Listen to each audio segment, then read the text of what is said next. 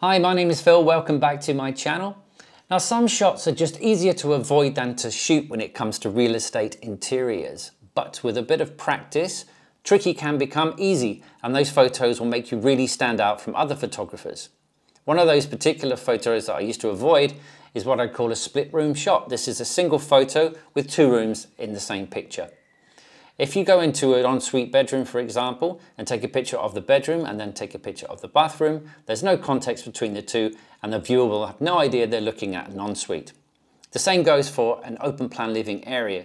If you're in a living room where there's a kitchen coming off it or a dining area, you want to be able to show those. Now, the difficulty with doing this is you've got different levels of exposure for each room and also different white balances. So I'm going to show you how I shoot, edit, and deliver those photos to make them look absolutely perfect. So stick with me now and we'll go through it.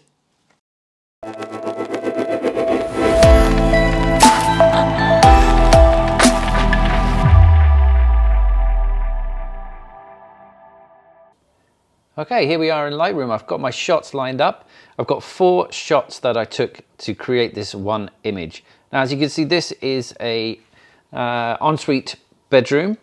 And it's a split shot because I've got the bathroom on the right and the bedroom on the left. But we're going to have problems if we're shooting this just with one shot. We're going to have to take multiple ones because we have highlight issues in the window.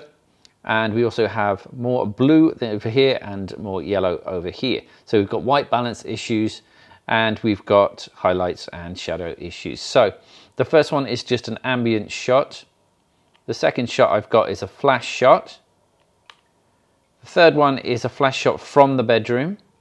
I'm stood just around the corner, bouncing the flash off the back of the ceiling away from me against the back wall to shine through onto the room. And the last one I've got is another exposure just purely that I'm going to use for the bathroom. So we're going to adjust them first of all, so each one needs slight adjustments. At the moment, all I've done to these is added my preset. If you want to learn how to create presets, then you can watch a video in my channel when you finish this one. It's very simple. All I've done is added a preset to create minor adjustments to get my base image to where I want it to be. Okay, so first we're going to make adjustments on this ambient layer. So the exposure is pretty good, maybe a little bit high, so I'm just going to take that down a notch. And I'm going to check the white balance by clicking here with the white balance selector. That's done, so I'm going to move on to the next shot. This is my flash image. I'm going to check the exposure, just raise that a little bit so it's about the same on the histogram as the previous image. I'm also going to use the white balance for the same area. Now move to the next shot. This is my bedroom flash shot. I'm going to grab the white balance, click that in the bedroom ceiling area, and I'm also going to adjust the exposure for that area to where it matches up with the rest of the images. The last one is my bathroom image. So I'm going to use the white balance for the bathroom and then increase the exposure to where I want it to be. Make sure that they all balance out. Now you've got all of your images ready to go. Highlight them all, right click, and then open as layers in Photoshop. And there we are. So now we just need to align all the images because there might have been some camera shake or movement while you were taking the shots and adjusting your exposure, etc. So just highlight them all and then go to Edit, Auto Align Layers, and click OK. And then we're going to start by highlighting the top one. This is my ambient, and we're going to mask that layer. So we're going to go down to where it says Add Layer Mask, hold down the Option button, and then click the mouse, and that will hide that layer. Now I'm going to select my brush by hitting B, or you can choose brush from here. Make sure that the foreground is set to white, and your brush is set to opacity 100, and your flow around between 10 to 20% is fine. And then we're going to select also luminosity mode. Now what I'm going to do here is just bring a little bit of the natural light into this flash image. As we've masked over the ambient shot, all you can see now is the flash image below. So I'm just going to bring in some of the ambient light here into the bedroom and on the walls, and a little bit on the curtains here as well. Foreground, and also a little in the bathroom to get rid of those reflections. Now at this point, that is pretty much good to go. But If you want to take it a little step further and use the other shots that we've got, we can make it a little bit nicer. What we can do now is just merge those two layers out because we've already used those as much as we want. And I'm going to move this layer to the top. So now I have my flash in the bedroom at the top, and I'm going to mask that again by hovering over Add Layer Mask, hold Option and click your mouse. And now I just want to bring some of that back in. So I'm just going to get my brush tool and I'm just going to brush a little around here just to bring some of that brightness back to the bedroom from that flash shot. If we turn that off, we can see what it's done. It's brought some of the correct colors into that photo. If you want to get rid of a little bit of that from the ceiling, I think it's gone a little bit over there, and maybe a little bit from the chair. And then you can just hit the X on your keyboard and it will change the foreground to black, and when you say, or erase what you've done. Maybe a little from this wall here. And then that's good to go. Now I can merge those two layers because I've used what I need to on that, and I'm going to bring the last and final layer to the top and mask that the same way. And now I just want to mask in some of the bathroom here. So what I'm going to do is get my lasso tool just by hitting L and draw around the bathroom area. Here, just double click your mouse to join the lines together. And at this point you hit brush again, make it a bit larger for this one. And then you can just brush in. Made a mistake there. See here I've got the foreground layer as black still from my last adjustment. So if I hit X again on my keyboard, it'll change it to white. And now I can brush in. And that will bring the correct colors back into my bathroom. Okay, we can turn that off and see the difference that's made.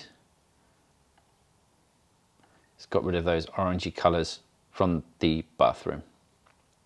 There is a little bit of blue in there, but we can also adjust that later.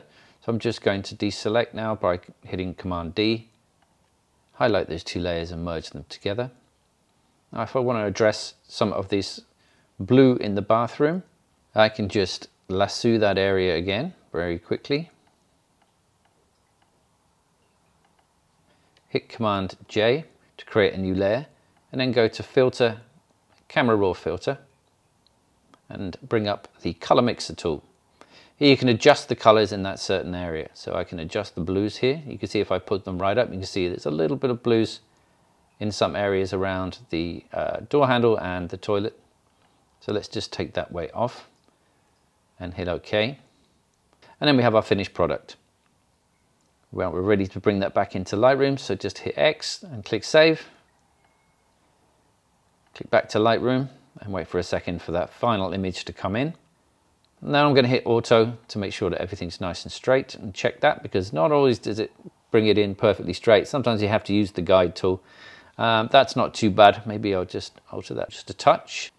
Just add that in there. Now I'm going to check the exposure. I might bring that down a little bit. And now I'm going to check also the white balance in my final image. And there we go. So that's finished. So I'm going to hit 3 to change the star rating on that to make sure I know which one is my final image. So let's have a look at the original image that we took, which was just an ambient shot. And you can see the difference here from the ambient to the finished product. The highlights are not blown out anymore and the colors in the bathroom are correct. If you look at the flash image, the problem with the flash image is we have reflections coming off the walls of the flash, and we also have shadows and brightness created from the flash on the chair and behind the chair and behind the lights. And also if you have a look at the bedroom image, we can see that that is a little overexposed. So you can see the blended image has the correct colors and everything is perfect. One thing that I can see up here is a little bit of green, which is coming from the fake grass, which is actually outside, which you can't see. And that's because of the sunlight hitting the grass and reflecting on the ceiling. So we can just get it into Photoshop, grab the lasso tool, select an area around it. I want to give it a little bit of extra width just in case the green is spilling out.